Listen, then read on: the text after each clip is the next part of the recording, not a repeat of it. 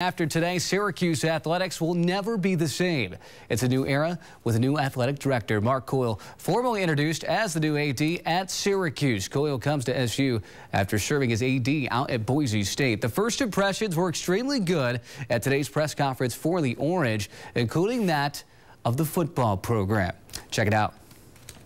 And I get our fan base wants to win.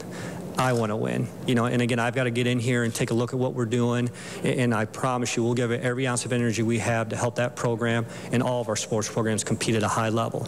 But our expectations are we want to compete at a high level. Okay, and obviously football always on everyone's mind, and hoping to get back to some of those promising years they had, certainly in the mid to late 90s. Yeah, that would be great, or even just a few years ago when Coach Marone was still here. It seemed to be on that trajectory. We'll see what happens this fall. Yeah. Thank you, Andy. We'll be right back with more.